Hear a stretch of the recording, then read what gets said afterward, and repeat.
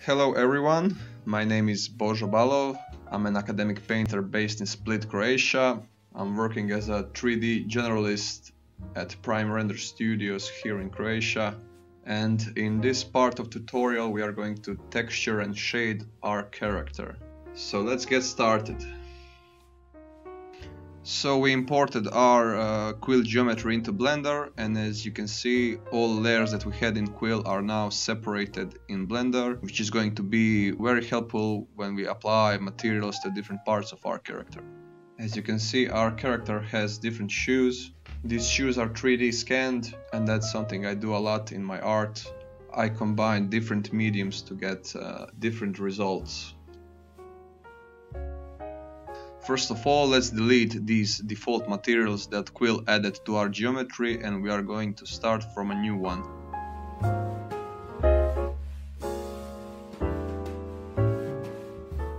So first of all, I'm going to add a vertex color node, and when I plug it into base color, you can see we have all of our coloring that we done in Quill. We have it now in Blender.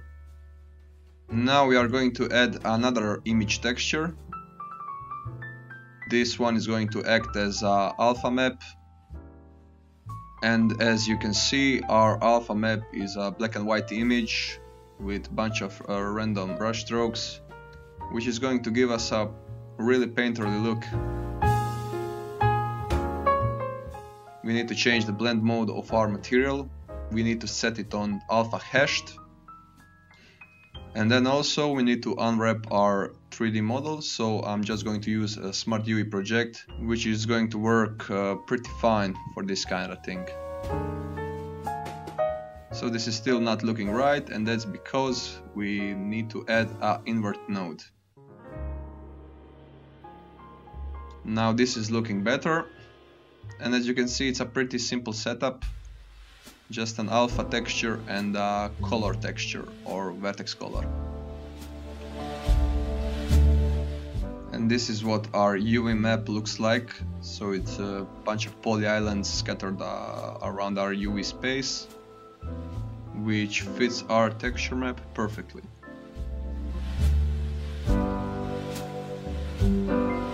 Now I'm just going to apply the material we just created to the rest of our character.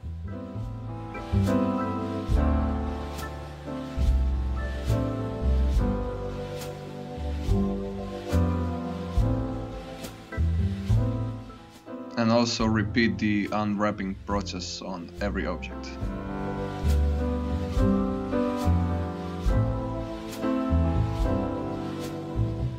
Now I'm going to go into Vertex Paint mode, and I'm going to start adding some colors where I feel it's needed.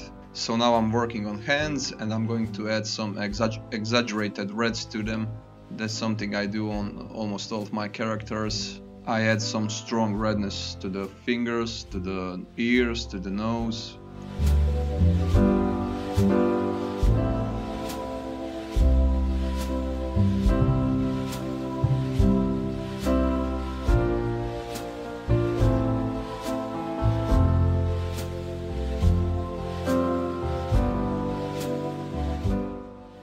And I'm also rescaling the UV map, so I rescaled the alpha texture, which was too tiny.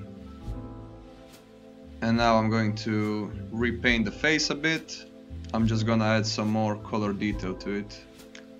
And also the interesting thing is that vertex color that you painted in VR inside a quill will often be much darker, or the hue will be slightly shifted when you import it in Blender. I don't know why exactly this happens, but that's a thing to note. So you can always do adjustments on it, maybe by using hue saturation nodes, or just repainting it like I do here. And now let's texture the pants.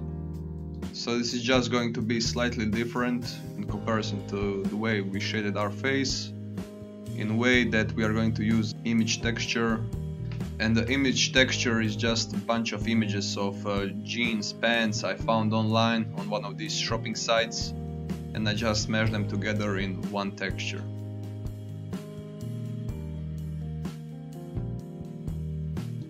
So the problem is we can't use the UV map we are using for our alpha texture, because that UV map is just pure chaos. So we are going to create a new UV map and we are just going to project it from view. And I'm going to take that UV project that we just made and I'm just going to massage it until it fits our image texture.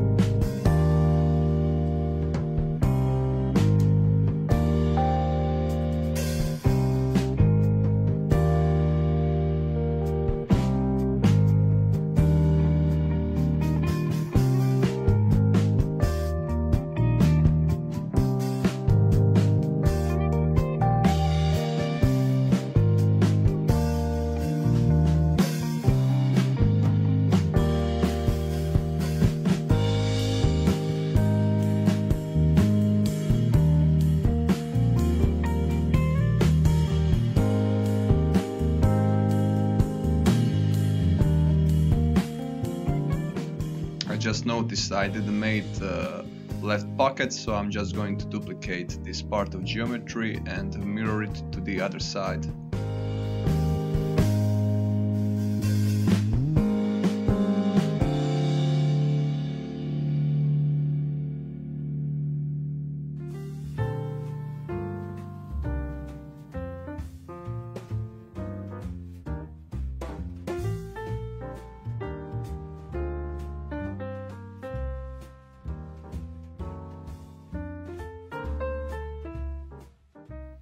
So our pants are done, and now let's do the same thing with our socks.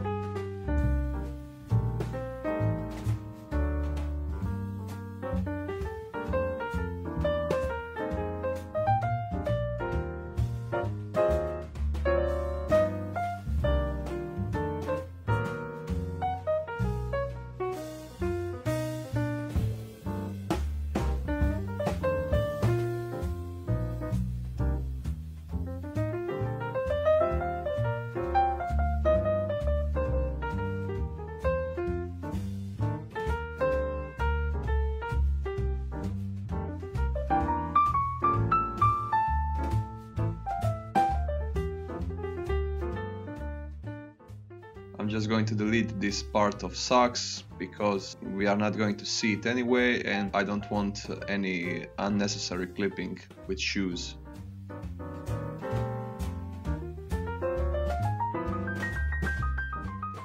And for the hoodie, I'm just going to paint some Vertex colors onto it.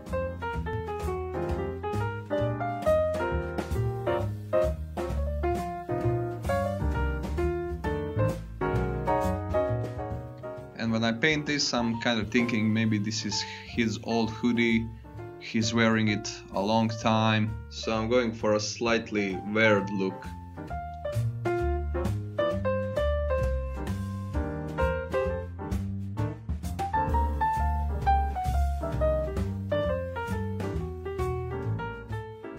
And for his jacket, I'm going to leave the color as it is. And I'm just going to adjust the roughness slider on our shader, which is going to give it a nylon look I'm going for. And for the shoes, I'm just going to add an alpha map to them and leave them as they are.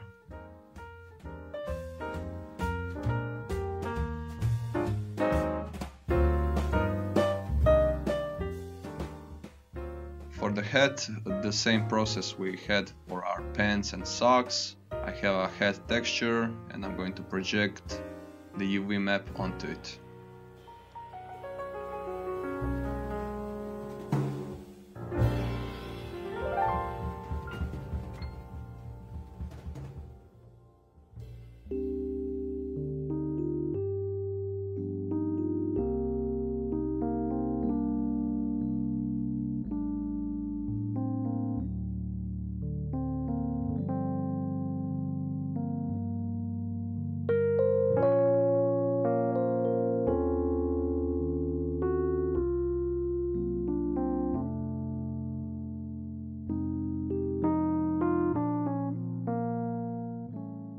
So now it's time to animate the alpha map texture. And we are going to do that simply by clicking right click on our mapping coordinates, and we are going to insert a keyframe. And now I'm going to switch to graph editor, and as you can see, when I grab the x-axis you can see how our texture moves, and I'm just going to key it so it moves through whole duration of our animation.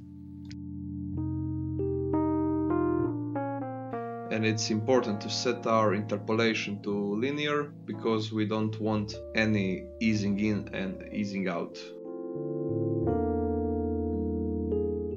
So I'm just going to change the playback speed of our animation from 25 frames per second to 12, because our final animation is going to be in 12, and that way we can better preview what our texture looks like right now. And we are going to do the same for every object on our character.